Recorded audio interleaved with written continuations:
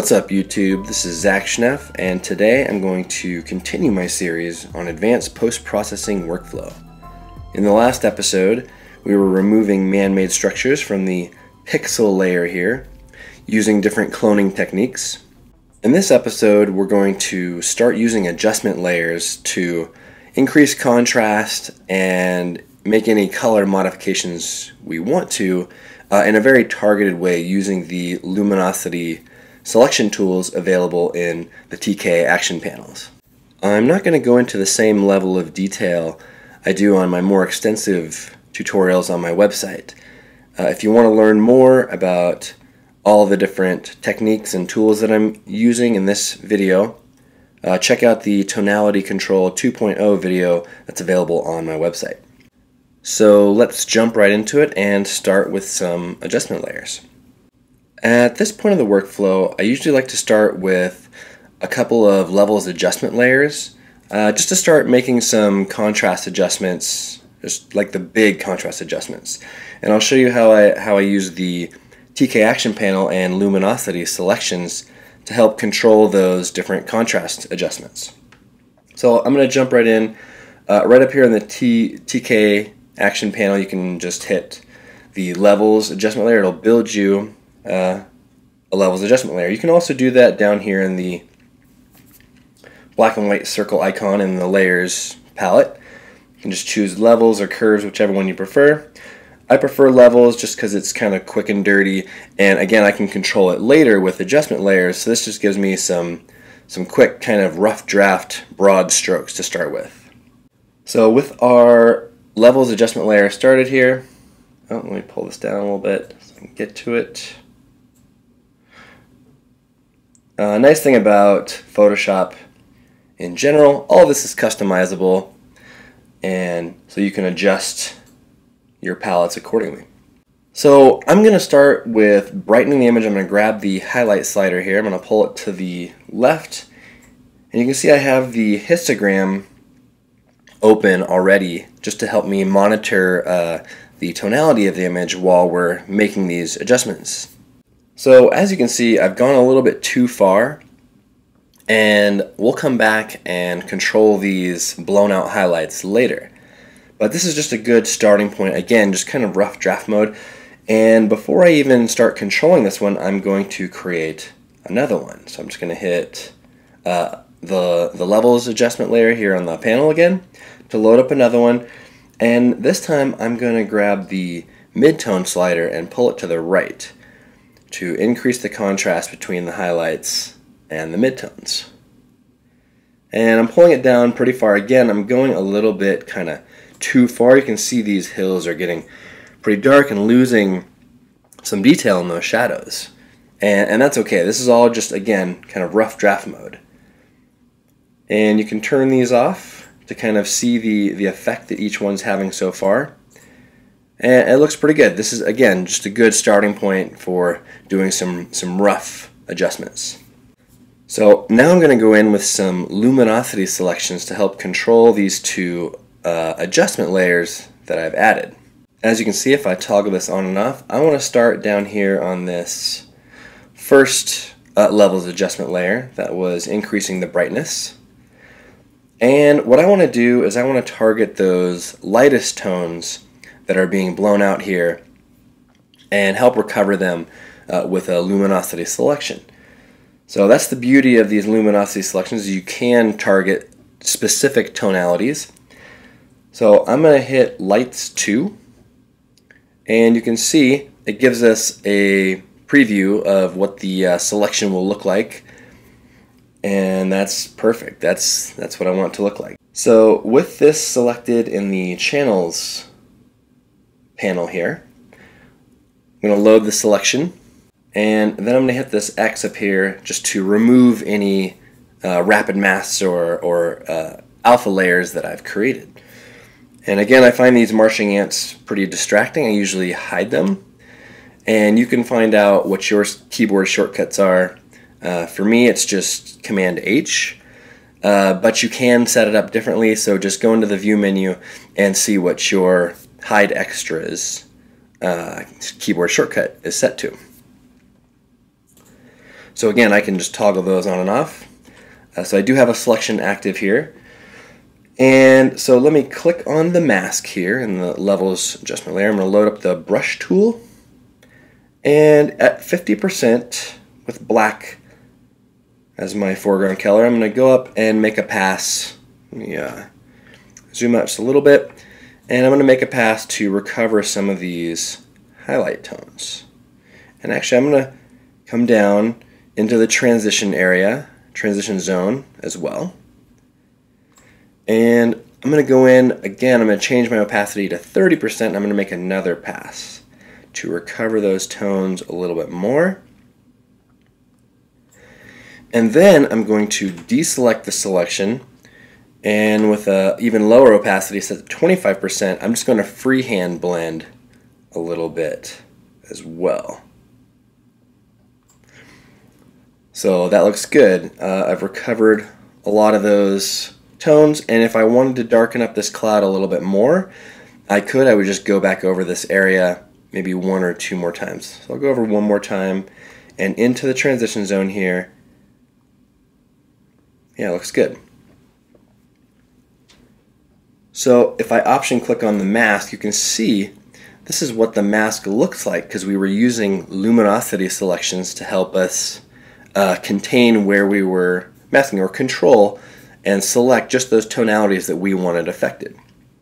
So that looks good. So now I'm going to click on to the mask on our other levels adjustment layer that was darkening the image. And let's control some of these shadows with a selection, with a luminosity selection. So first things first, I'm going to start with a 3 on the dark side of the luminosity selection panel here.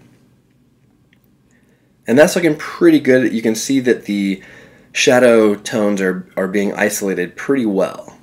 Let me load a 4 and see what that looks like. Yeah, I actually think the 3 was better. So let's go back to a 3. Yep, that looks good. This is what I'm looking for. And I could refine this further if I wanted to. I think this is close enough to what I'm looking for though, so I'm going to go with this. I'll hit the selection button here on the panel and hit the X to clear all those alpha layers that were built there. And again, I'm going to hide the marching ants. I'm going to load my brush tool, and let's make a couple passes here. I'm going to load my opacity 50%, and let's make a pass. And just recover some of these shadow tones. And then I'll go to 30% and maybe recover some of these, not too much. And then I'll do one more light pass at 30% down here. That looks good. And let me deselect, and then let's, again, if I option click on this mask, I just want to take a look. You can see we targeted those shadow tones and then we masked them out to bring back the detail in those shadows. So now we're looking good again. If I look at my histogram, all tones are good. There's no blown out highlights. There's no blocked up black tones. So we've got detail in shadows and highlights still. So that's good. So I'm going to continue. Now that I've done my first 2 levels adjustment layers, then I start going further and start targeting the areas that I want to emphasize or accentuate. So I'm going to load another levels adjustment layer. And let me zoom in a little bit. Let me just go to fit to screen. And I'm going to increase the contrast in the hills and in the trees here. And again, I'm going to control it and mask it out of any areas where I feel like it's going too far. So, and again, I think it's important not to be afraid to experiment and to go too far. And that's the beauty of having these tools, is that you can always recover the tones if you do go a little bit too far. So let's increase the contrast. I'll grab the the highlight slider to bring up those highlights. And I'll pull down those midtones. You could pull the shadow slider as well. I just find that the shadows get blocked up so quickly. So I tend to try to use the midtone slider to compress those tones together and increase contrast first. So that's looking pretty good. I'm going to go even further with those midtone shadows. And let me just kind of preview on and off. Yeah, that's looking pretty good. We're doing a good job of increasing the contrast in here. And there's other ways of doing this, and I'll show you that next. But this is a good step in the right direction here as well. So let me preview that on and off again, just kind of get a good idea of the effect that it's having. Looks pretty good.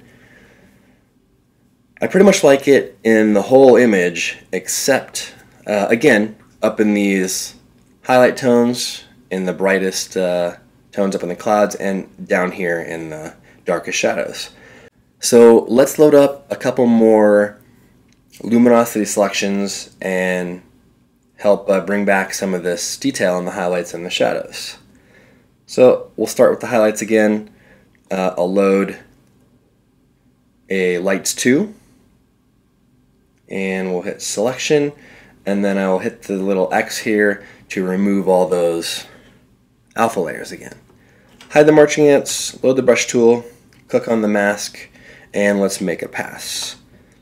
I'm going to zoom out of it just so I have a little bit of room to work outside here on the canvas. And we'll start with 50% opacity again and try to bring back those highlight tones. It's looking pretty good. Let's make another pass. And again, I'm going to deselect and come in at a lower opacity, maybe 30% again, and then just mask over this, or freehand blend over this area again, to help keep those tonal relationships kind of right where I want them and in balance. So now let's load up a Darks 3 again. That looks good. Let's hit Selection, hit the X to clear out those alpha channels. And I'll just make a pass at 30%. I don't mind having some shadows here. Actually, I think the shadows help the image, but I just want to control them a little bit. They're getting a little bit too strong. So I'll make a little pass here, a little pass here. Maybe I'll go a little bit further. So maybe I'll go 50%.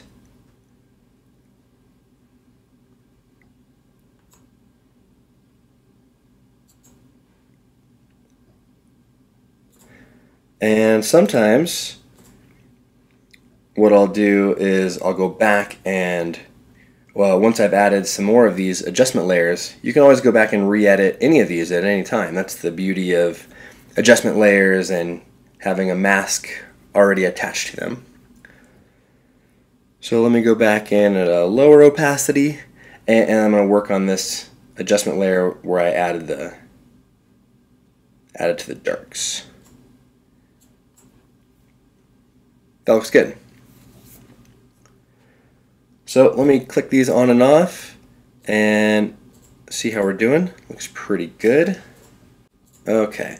I do feel like the highlights are being affected a little bit too much. So let me deselect the selection I have active.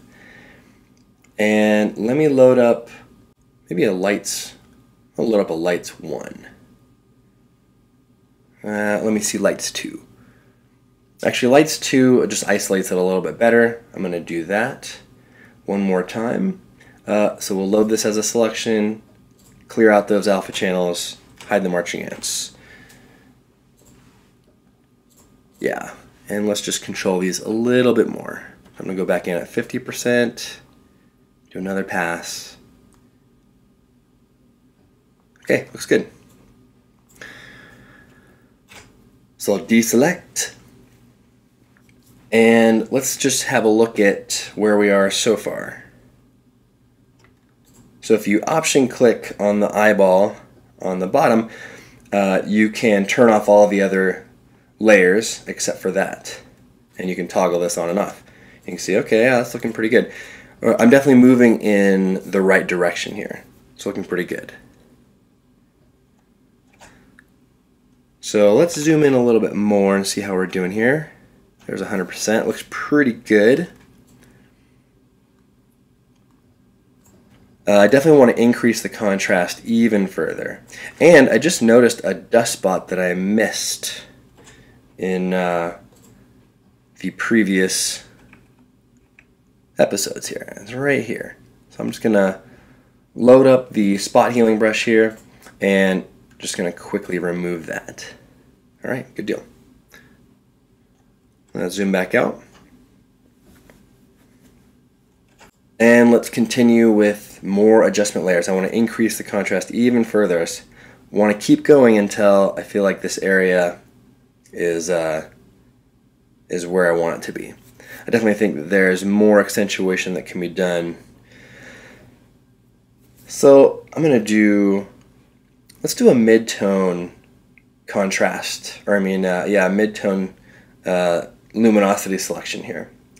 So let me click on the mid-tone, the first one.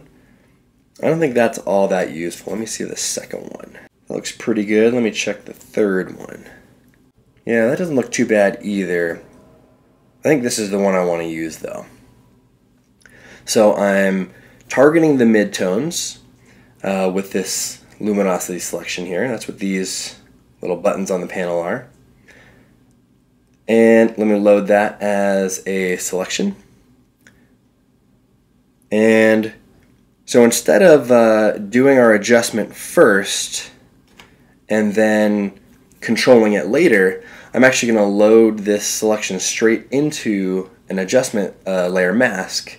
So I have the selection active, and I'll just hit that levels adjustment layer, and if I option click on this mask, you can see that it just loaded that selection right into the mask. And this is really useful for making a targeted tonality adjustment based on this luminosity selection, the midtone selection. So let's make some adjustments to the midtones here. Let's pull down the midtone slider a little bit. Looks pretty good. Maybe even some shadow. Oops, the shadow slider a little bit as well.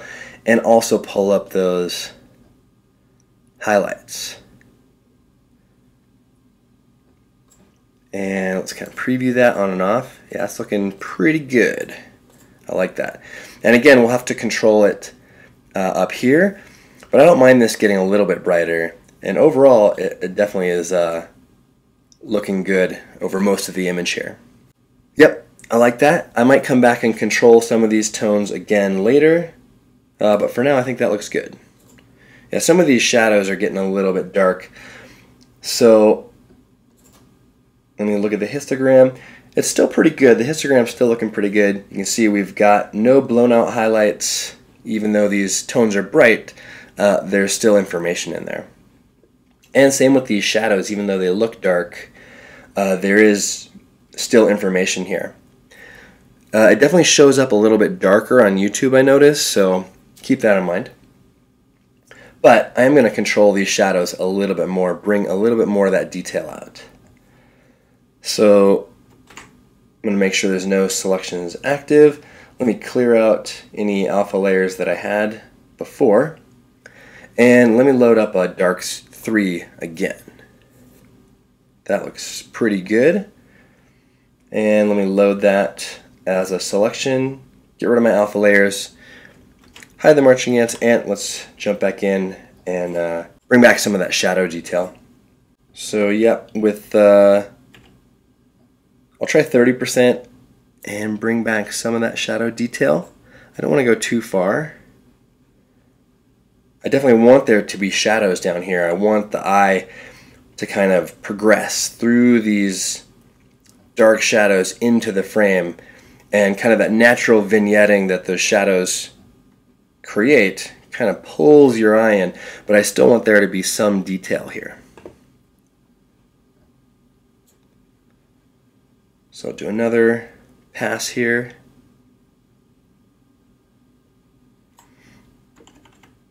And I'm going to go over this area a little bit more too. Okay, that looks good. I like where the tonality is headed here. It looks good. And let me zoom in on the tree.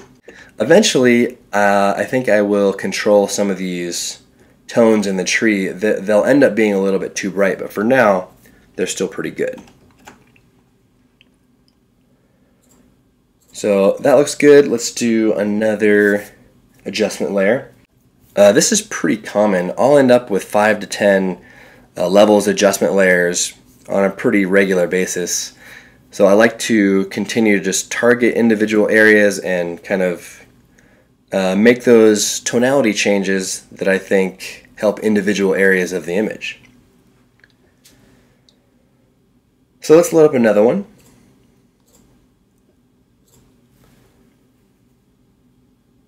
Whoops, you can see this is a common mistake, and even I still make it. I still had a selection active, and so it got loaded right into that adjustment layer mask. So I'm going to go back in the history, and this time let's deselect the selection that was active, and let's try that again. So let's load a levels adjustment layer, and I'll actually put it on top. Just keep it in order. And I want to increase the brightness. So I'm going to grab that highlight slider, I'm going to pull it to the left. Again, it looks pretty good. And I'll grab the mid-tone slider, pull it to the right. And again, I'm just increasing the contrast of the image. And I'm mainly looking in this central area of the image. So let me turn that on and off, or toggle the visibility. Yeah, I like that. I really want to bring out more of the contrast in that central tree to really place emphasis on that. That is like the central subject of the image. And all of these hills and other elements are really kind of supportive elements of this image. So I definitely want to accentuate that tree and give that kind of the visual weight that it deserves. So kind of preview that on and off. That looks really good. Again, I think it just needs to be controlled a little bit.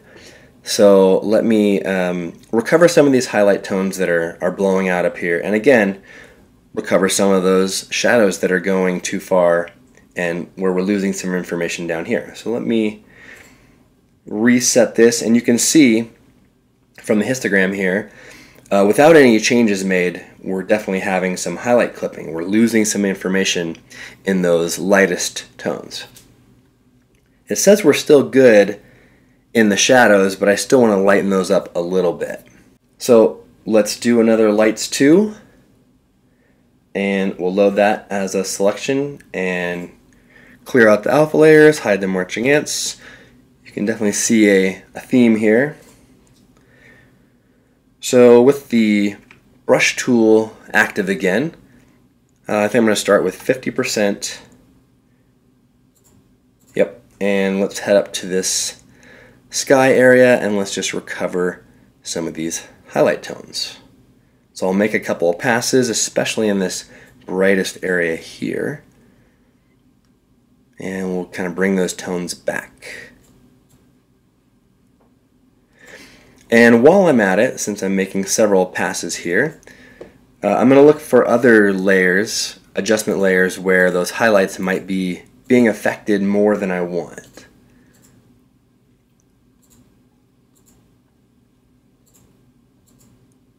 Yep, so we'll go back to this one again, make another pass, and I'll even dip down into the transition zone here again.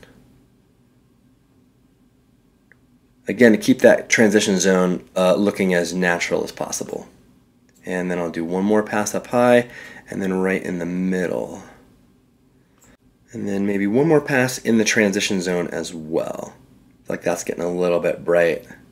Okay, that looks pretty good. And if I deselect and then reset my histogram, you can see that the highlight tones are no longer clipping, and so that we've got information back in those highlight tones. So let's do a quick update and kind of see where we're at. Let's option click the base layer here, or the pixel layer. And you can see this is where we've come so far. You can see just how powerful these targeted tonality adjustments are. It was a fairly bland image after we blended all those tonalities together with the multiple exposures. But you can see just the level of control that you can have with these tools is pretty incredible. So let me do one more. Let me deselect, make sure there's nothing active, and I'm going to go over those shadow tones again. So let's load up a Darks 3. Let me see what a Darks 4 looks like now. That looks pretty good as well. I think a Darks 3 is still fine though. So let's load that as a selection, get rid of those alpha layers, and let's look at the different layers, different adjustment layers, and how they're affecting those shadow tones. Yeah, I'm just going to bring them back a little bit. I like the shadow tones again, but I just want to control them a little bit. Keep that information kind of right where I want it. So with 50%, let's make a pass here in the shadows. Really just in those darkest tones. I'm not even going to worry about this hill over here. I'm just going to make a couple passes here until I feel like these tones are back in line. And that looks good. I like where that's at right now. So let's deselect again. This is a good habit to get into whenever you're done making these changes and you're using selections. I just hit Command D on a Mac, I think it's Control D on a PC. Before I move on to another step, I just deselect, and then you can move on and know you don't have a selection active. Because I still forget, even though it's a habit and I've built it into a habit, I still manage to forget. So let's do another mid-tone adjustment again. So let's see a mid-tone 2 again, see what that looks like. And let me look at a mid-tone 1. That looks pretty good. Actually, I'm going to load a mid-tone 1 this time. And believe it or not, there is a selection active. You just can't see it. So let's load it into a new adjustment layer, and you'll see if I option click, this is what that looks like. We just loaded that luminosity selection into the mask of this adjustment layer. That looks pretty good. Let's click on that adjustment layer. And let's just make some changes here. So let's pull down those mid-tone, or the mid-tone slider. We're definitely having an effect on those mid-tones.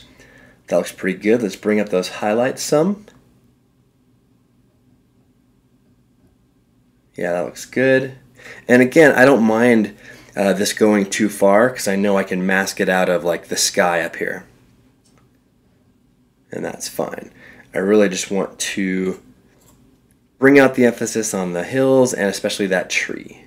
I'm gonna zoom in a little bit. It looks pretty good. I think I can go a little bit further.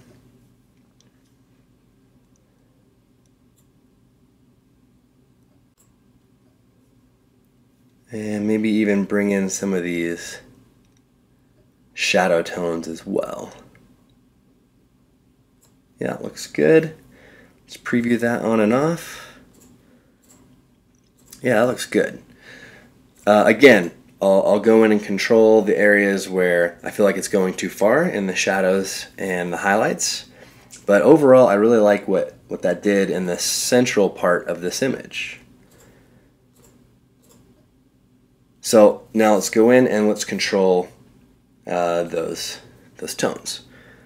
So I'm going to control the shadows first this time. So let's go in with maybe a Darks 4. Now I'll go in with a Darks 3, that's fine. We'll load that up, get rid of those alpha channels, hide the marching ants, and let's go in and recover some of these shadow tones. And even here on this hillside, it might be a little bit dark. So let me make one one little pass there. And maybe one little pass up here as well. And one more right there. That looks good. All right, let me deselect. Have a look. Looks pretty good. And let's go in with the lights. I'll load lights 2. And then I'll remove it from those highlights.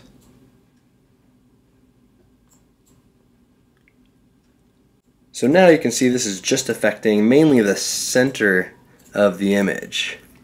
And I like that. That looks good. So let me deselect and reset my histogram information, and this is looking pretty good.